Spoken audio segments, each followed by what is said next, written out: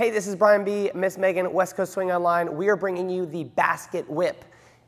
One of the more basic patterns, it looks like this.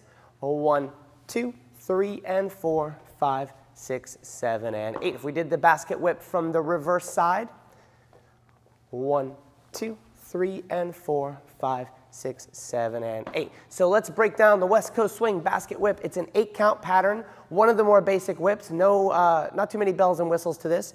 She's going to walk forward for 1, 2. The boy's going to come out of the slot for 1, 2, 1, 2. I'm going to offer up this hand, trying to keep her forward. She's going to go forward together back for 3 and 4. 3 and, she steps 3 and, I step across on 4. Count 4. Now I'm going to feed her back down the slot for count 5. I let go of the right hand. 6, anchor 7, and 8. If we do that from the reverse side so you can see all the details. I don't want to move this hand on the 1, 2. I want to keep it straight so she doesn't turn. 1, 2, 3, and. She goes to the end of this and steps back as I step across for 4. She continues for 5, 6. We stop her. We anchor 7 and 8. That is your West Coast Swing basket whip.